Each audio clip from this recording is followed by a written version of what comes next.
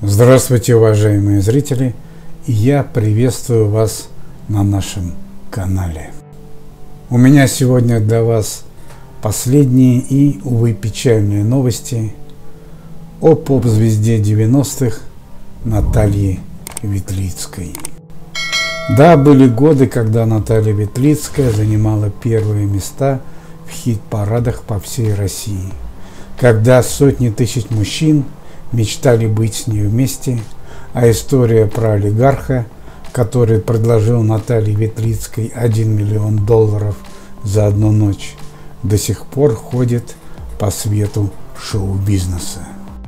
Но, увы, годы идут, и теперь Наталье Ветлицкой предлагают в Испании только бесплатные продукты и лекарства как не очень обеспеченному человеку. Недавно в жизни Натальи Ветлицкой произошла еще одна трагедия. Наталья Ветлицкая заразилась и переболела коронавирусной инфекцией в очень тяжелой форме. У нее были острые приступы кашля, учащенное дыхание, и более того, на протяжении недели она лежала не вставая, и была колоссальная мышечная боль.